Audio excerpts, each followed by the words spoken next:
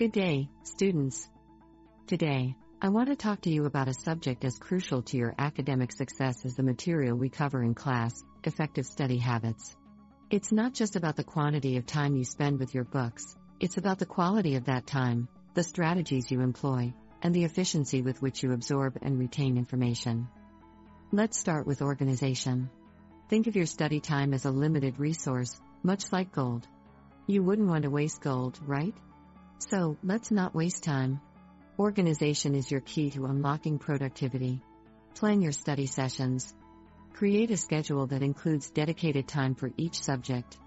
Prioritize your tasks based on deadlines and difficulty.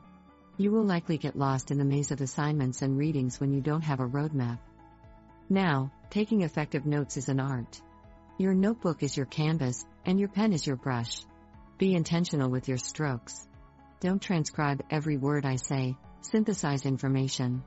Focus on key concepts, examples, and explanations. Your notes should tell a story that makes sense to you when revisiting symbols, diagrams, and mnemonics. They're like the colors that bring your notes to life. Let's talk about study techniques. Not all subjects are created equal, nor should your study methods be. If you're tackling a mountain of readings, the SCR method can guide you: survey, question, read, recite, review. If you're dealing with complex problems, break them down into manageable parts. Use the Pomodoro technique to maintain focus, work for 25 minutes, then take a 5-minute break. Repeat. It's a sprint, not a marathon. Understand the power of active learning. Engage with the material. Don't just passively read or highlight.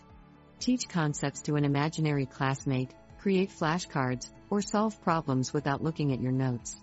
When you teach, you learn twice. Collaborate with your peers. Form study groups. Explaining a concept to a friend can deepen your understanding, and learning from them can offer new perspectives. Share your insights, ask questions, and challenge each other. Remember, iron sharpens iron. Lastly, embrace technology as a study ally, not a distraction.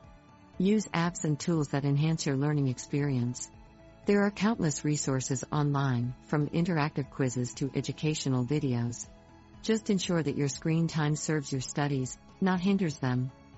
In conclusion, effective study habits are the unsung heroes of academic success.